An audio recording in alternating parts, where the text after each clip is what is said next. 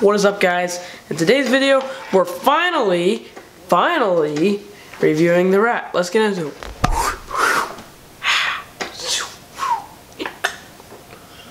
Shout out to Disc Golf Kid.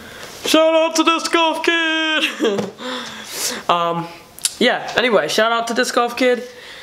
He recommended this disc and said we should review it or something. I forget exactly what he said. We'll put that right here in the comment.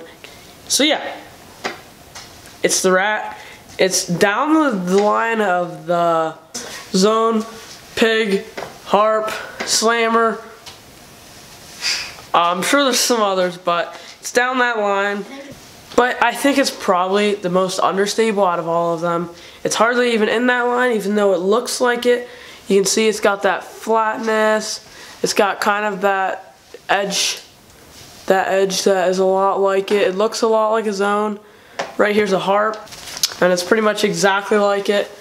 You can see there, and you can see that they're a lot the same. The Harp has a micro bead or whatever, something like that.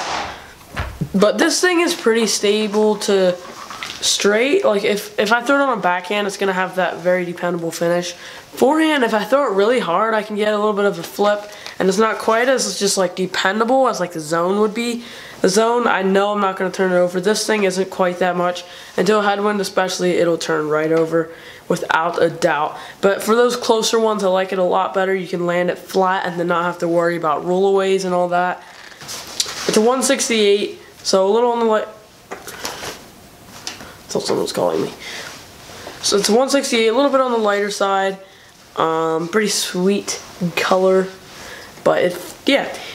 I mean, like for me on the forehand, I have to pretty much always release it on a hyzer unless I'm really short. I can do little flexies, but if I'm throwing really hard and I release this thing like flat to anhyzer at all, it's gonna turn over to the left.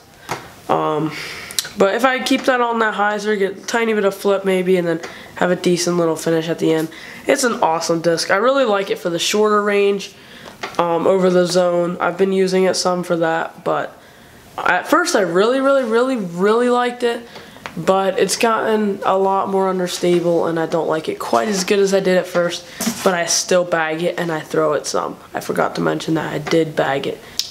If you have a lot weaker forehand or whatever forehand than a lot of people, this is a much better option than the Zone.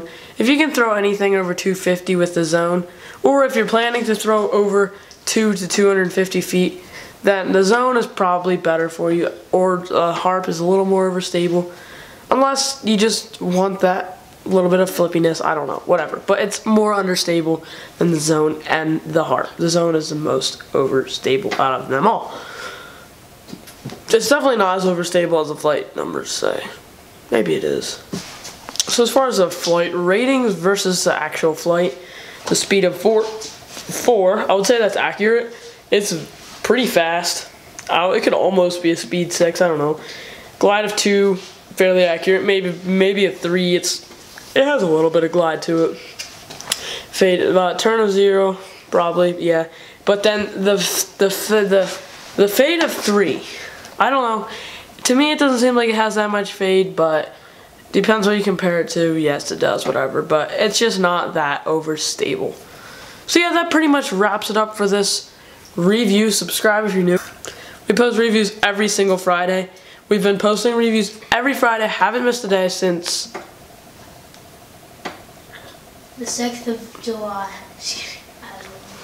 Since a long time ago, several months ago, I think. So, been keeping them up, but we may have a little bit of a pause because of our winter weather. We're going to pop up a couple sweet pictures of some winter that we've been having. Absolutely gorgeous, but for throwing discs, it's not so great. So, this is coming up. The day this comes up is in about 5 days from now. 3 days from now. And then after that, we're going to come out with a Ranger H2O review, which is going to be an awesome review.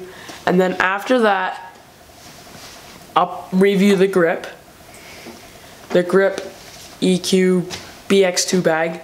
Awesome. It hasn't come yet, but it's in the mail on the way, and we'll review that 2 weeks or whatever. And then after that, we're gonna be going to Florida, and from then to probably like February, whatever, just that month.